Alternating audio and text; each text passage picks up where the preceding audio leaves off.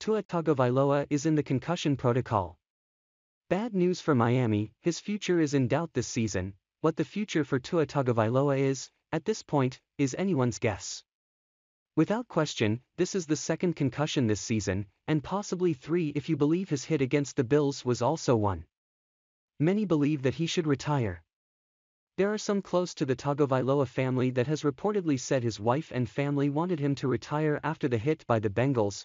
It has been reported that Tua went to the doctor himself regarding this injury, which leads you to believe it was serious enough for him to report it.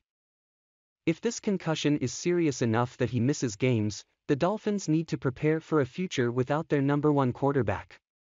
It's not a knock on Tua, just a reality from a brutal sport. The Dolphins at least have yet to extend Tua, something they won't need to address for another year or two. On the other side, they also don't have the draft capital to move up in the draft to take another signal caller. For now, the Dolphins have Tua, and Tua plans to play football. This, however, should be the wake-up call for Miami's executives. Tua now has a history of concussions, and should he continue to suffer them, they will get worse and more frequent. If he continues to deal with these issues, his career could be over without him having to make that decision on his own. It's not something fans or the Dolphins want to think about, but it is something they will need to address.